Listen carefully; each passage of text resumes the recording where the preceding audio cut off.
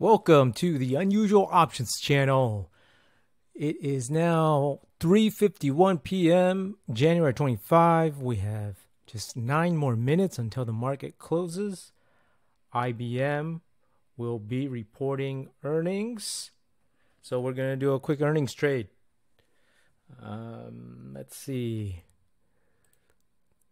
The Unusual Options.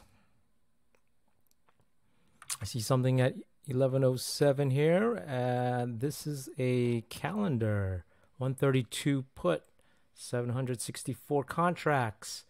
So 132 is the target. I think we're gonna have to go bearish, short it. See here another one of these bearish calendars. Here too, another set. 589. Yep. All right. And here we have actually at 2:39 p.m. we see this is actually a bullish 130 above 130. So they think it's going to be above 130. So 132 is our target. Right about here.